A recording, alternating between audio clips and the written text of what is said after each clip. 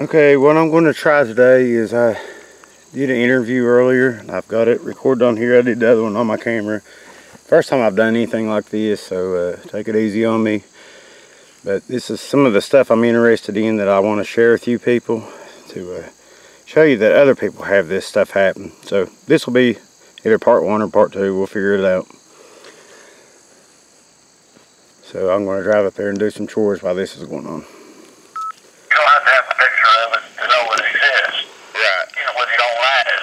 That's what I try to stress to people, that you have to go out and look for yourself. You know what I mean? Unless you have an encounter like you was talking about. But I've turned the recorder on. I turned it on about 10 seconds ago. So just to let you know that I'm recording now. So don't say your name if you don't want to and all that. Yeah. Well, that's fine. I mean, my name's Ed. You know, that's all anybody needs to know anyhow. But that one encounter that I had, these are all in Cumberland County. Okay. And I know of other people who have had some here in Clinton County. But the one that I had, where I lived in Cumberland County, I was going to tie up my dog in the backyard. And I looked across the road and I seen something standing there about 150 yards, 200 yards up against the wood line. And it was kind of hunched over a little bit. And I knew that whatever that was wasn't supposed to be there. Right. And it was human formed. And I just stood at it. It was kind of late in the evening time. The sun had already set. And it was about 10 more minutes it'd be dark. But I stared at it. I stood there and looked at it. And I was looking for it to move. And it was kind of a darkish brown color. And I just stared at it. And looking for it to move, and it just stood there. I couldn't make out any facial features or anything like that, but I knew it wasn't supposed to be there, whatever it was. So I thought, well, I'll hurry up and go to the backyard and get the dog tied up, and I'll come back and give out my binoculars out and look over there and see, you know, if I can get a better look at it. And when I come back out and shut the gate and looked across back over there to see if it was still there, it was gone. Yeah. Whatever that was. Right. And that was around your house, right? It was at my house, yeah. Okay. And you've had them slapping on your house, and have you ever had them peck on your windows or anything? No, I just had them smack my house. I've never had any rocks or anything thrown at me like that, but I've heard, you know, wood knocks, you know, like 1 o'clock in the morning, you know, my dog would be out there raising cane, and I'd come out, you know, and stand there on the deck. It was probably, I don't know, like 2 bridges over, about 250 yards off, down in the holler, I could hear a wood knock. And then across the road, about maybe half a mile away, I could hear a reply knock. Right. Well, see, that's a signal. Down in the opposite holler. Right. That's a signal letting them know. I've heard screams, you know, and I know it's not coyotes because it'd be only one long scream. And I would think, what in the world is that? Yeah. So, oh, I've heard the screams too. I mean, some of them, they'll put a chill down you. oh yeah. Have you ever had any dogs come up missing or anything? Yeah, one of my dogs did. Yeah. Maybe about 3 months ago. Now, was it a loud dog? No, he was really quiet. He was just a little beller. But he run free all the time, but he come up missing. I'm not sure. There's coyotes are real bad around there, so I don't know if coyote got them or not. Right. Right. So, what about the neighbors? Did they ever have any? I always had my cats always come up missing though a lot. Yeah. So I gave up on my cats. Yeah, I worry about stuff like that too, but I found the best thing to do is put out a game camera to keep them away from your house, because like I've said before, they would steal 50 pounds of dog food off of me a week, and I've put up game cameras, and that came to an end. Now they start slapping the house, and I've learned now I've got 3 game cameras out there to keep them off my house. But it always seems like they wait for you to go to sleep before they, to lay down and go to sleep. And that makes me think that they're peeking in at you. Yeah, no, I've never had that problem. Yeah. They've only hit my house twice. Right. And I've had, like that one, I put up a game camera on, it was about 100 yards from the house. And I had that one, a snuff down there, and I think I surprised it, because when I was able to, before I became disabled, I could east in the woods, Indian style, real quiet. Right. So you probably hunt, right? Yeah, but it's a little bit harder for me now. Right, but you used to. Yeah, but I was just getting ready to strap the camera up to the tree on the long road. And down in the holler below me, this thing took off. Like I was telling you before, it sounded like a truck running off with two legs. And this thing was so fast. I mean, it covered 100 yards through the woods back in these big old limbs. Yeah. It covered 100 yards in about 5 seconds, and then it come to a complete stop, and it was just dead silent. Yeah. I stood there for a good 15 minutes listening, and I never heard another sound. I never even laid eyes on it. And I don't know what in the world it was. It was really thick woods, too. Right. But it was going up the other side. It kind of been an angle a little bit, off to the right. And I just stood there listening, and I thought, what in the world? Yeah, but you could tell it was running on two legs. Right. But that's the only way I could describe it, and that's what I told the DFR investigator, that it sounded like a truck on two legs. Right. Well, that's why I told mine that it sounded like a bull bit on two legs. Just going through there and snapping limbs. And did it do any huffing or anything whenever it took off? No, it never made a sound. This big old limbs breaking, and like a truck on two legs. That's the only way I could describe it. Like a bulldozer. It's just huge. Right. Oh, I've heard it, but the one that I heard, it went and then took off, and this is right behind my house. I can see the spot where I'm sitting right now, not 20 yards away from me. But yeah, but it's unbelievable how quiet they can get.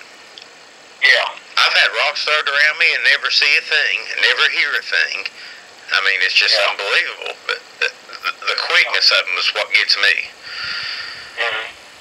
And right about where that thing took off at, where I had that camera at, about 50 yards uphill from that, there was I'd say it's about 7 feet off the ground, there was a real big tree limb break that went across a deer trail. And I put up a camera there, and I got a lot of deer on camera there, and some turkeys, and even coyotes. The coyote would circle my camera. I got a lot of coyotes on video right there, and a lot of deer there. Right.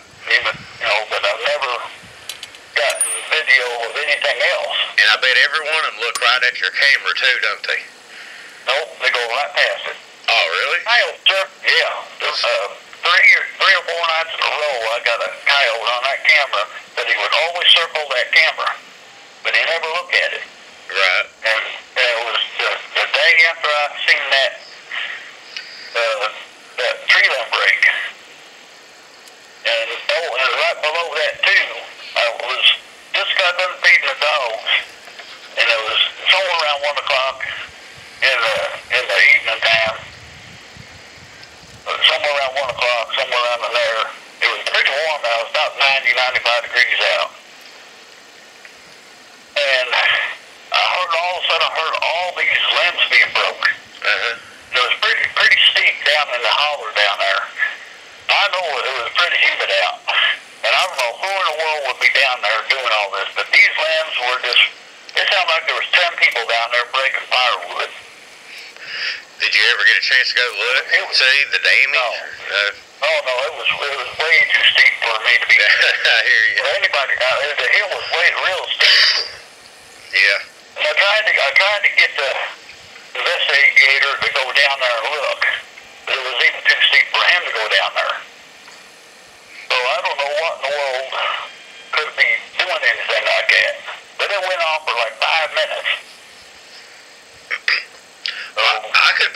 touch with that Jack Smart. He lives out around Louisville, I believe. Okay. And like I said, he's a really good guy. I mean, I was blessed in finding him and not one, somebody else that, like you're talking about, that don't really care. He actually listens, and he gives good advice too. Yeah. Yeah. This other fellow that I know, he's passed away now, and he never believed in anything like that.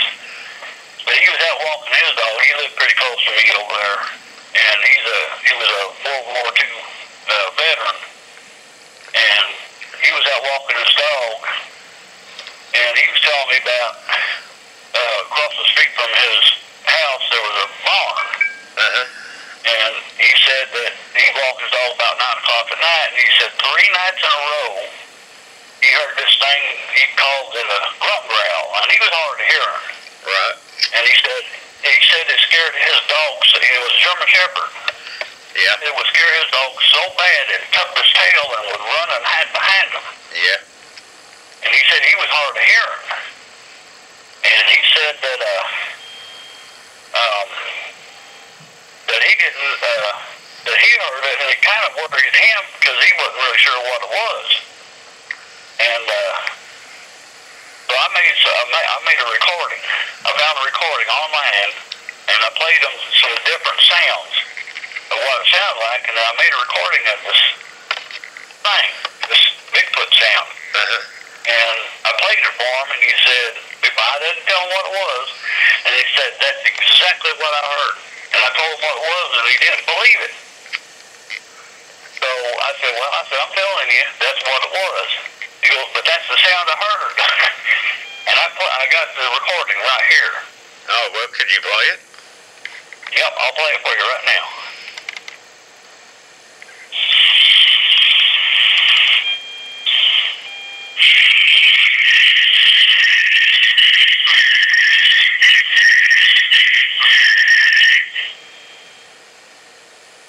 Is that what you heard?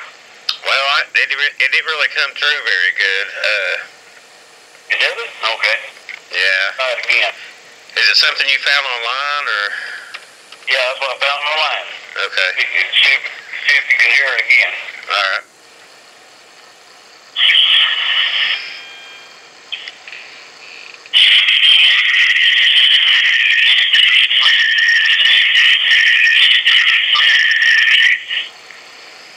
Hear that a little better? Yeah, I can hear it. It's a little bit staticky, but I mean, that's all right. Do you store your dog food outside or anything? No, in the house. Okay. Do you feed your critters outside, or do the neighbors? Feed them outside. Because the boogers, they'll come in for the dog food and eat. I've had to move my dog's dog food on the porch because she would not touch it whenever it's out there where I used to store the dog food at. I've moved it now. But they would come, like, I was missing 50 pounds a week, and I was just wondering if anybody else that you knew of was having that problem. No.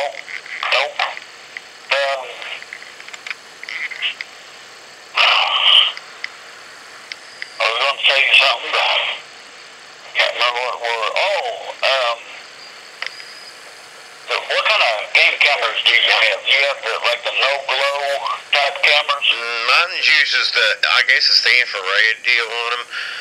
I did have one that had the time lapse that would just take pictures whatever you put it on the settings, and I wish I would have kept it now, but I traded it for a bow. And but yeah, mine uses all infrared, but I don't think game cameras. I don't think they're stupid apes. I think they're a lot smarter than what people give them credit for, and I think they know their surroundings well, and that they will see a camera, or they might even be able. Their hearing, all their senses have to be better than ours to live out in the woods like they do. And they don't have hearing damage from loud noises like we come in contact with, and they don't stare at a computer screen and mess their vision up and stuff like that. You know what I mean? Right. So I figured you're out there in their living room and bedroom. Exactly. Just like the deer. Yeah. Yes, sir. And but the game camera I have is called the Moultrie M990i, and it makes, when it takes a picture, there's no shutter noise, no shutter click. Right. And it's a no-glow camera. There's no noise or light or anything. Okay, that's probably why the coyotes ain't seeing it. Huh? That's probably why the coyotes don't see it, because dogs can see, in infrared. Right. Right. Yeah, I mean, you don't see or anything, or hear anything. Yeah. I was thinking about, if you had some kind of a camera like that, you could stick that, a type like that inside your barn. Right. At the far end of it, if they're going inside your barn. Well, that's